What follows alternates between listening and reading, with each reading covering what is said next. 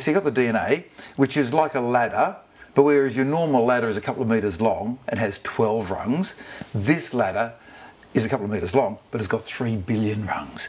And we've sort of had these blunderbuss tools where we can sort of look at this and that and modify things a bit, but it's really crude. And they've come up with a thing called TALENS, T-A-L-E-N-S, which is transcription activator-like effect nucleases. But what it means is that we can go here and there and there.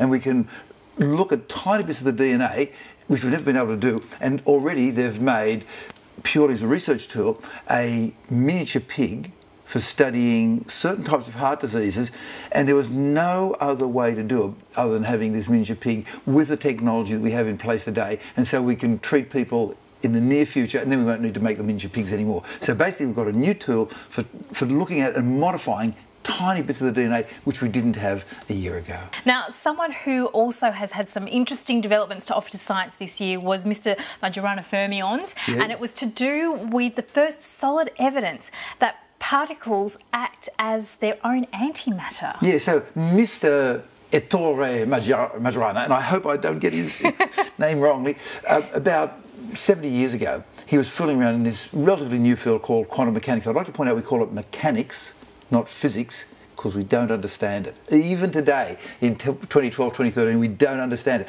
So he was fooling around in quantum mechanics, and he was trying to link fermions, which are a particle that have a spin, like an electron, with relativity. Oh my God, what sort of brain is that? Anyway, he was able to do it. And then he said, well, if my theory is correct, therefore we should have, and I'll name him after me, well, he probably didn't, Majorana Fermions. Yeah, okay, what are they? They're a particle that are their own antiparticle at the same time. So if you think about an atom, you might remember from high school, it's got the positive core and the negative electrons. Well, if you just make the positive core negative and you make the electrons positive, that's an anti-atom. So he worked out that there were these particles that could be their own antiparticle at the same time. Oh my God, that's hurting my head. And then if you got one of these, and then it would obliterate itself. Okay, that's hurting my head. And then just recently, some scientists said, okay, well, let's get some nanoscale, that's really tiny wires, and run electrons through it, and then run them through next to a superconductor, and blow me down, we've got a quantum computer. Which basically means something in the future, all of the computers on Earth, the power of that is something smaller than a grain of sand. Something you could bury in your body. And so because this guy was playing around with fermions and relativity nearly three-quarters of a century ago, we might have quantum computers small enough to bury in our brains in the future. Maybe. It sounds incredible. Now, another thing that's been quite incredible, of course, has been the Encode Project, which has been discovering that about as much as 80% of the human genome is more functional than previously thought. Yeah, so firstly we didn't know about DNA, and then we discovered, okay, there's this DNA, this sort of twin spiral, and then we did let's map the DNA, and oh, look at that, 98% of it is junk. Right, what? Only 2% of it does stuff. Obviously it's not junk, it's not like it's there for a mistake. So we went looking, and that's what Encode did. Encode looked at this 98%, and they found that about 80% of it actually makes RNA, which doesn't make proteins, but the RNA then goes to different cells all around the body, skin, muscle, liver, and does stuff that we have no idea of. Whoa. And then they went one step further.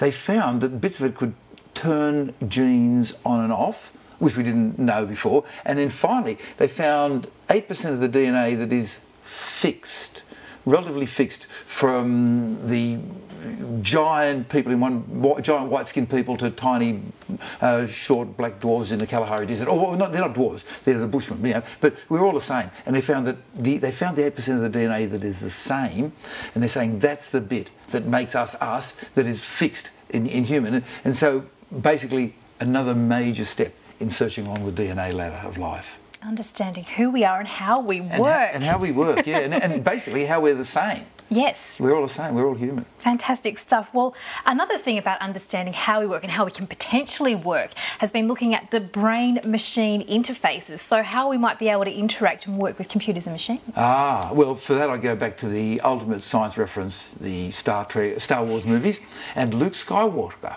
has his arm chopped off. And then he opens up the little panel and he sort of plays with things, makes his fingers work, and then the robot surgeon pricks his finger and he feels it. So it's two-way. He can do motor and he can sense. The best we've been able to do is that we can get implants in the brain and then, after a lot of work, manage to get them to control an arm or a leg in people who have lost an arm, or both arms and both legs, or all four limbs.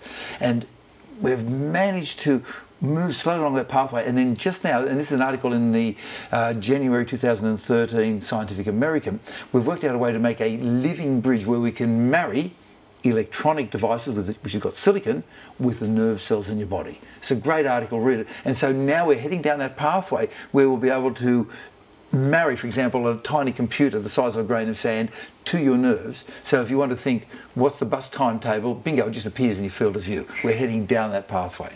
Now, something else that's made it on the highlights for Science 2012 was this thing called neutrino mixing angle, which I need you to explain, Dr. Carl. What are we going on with here? Okay, so neutrinos are these particles that flood through you. Now, you know how light can be stopped by a sheet of paper, and radiation can be stopped by a little bit of concrete or lead, or maybe half a metre of lead.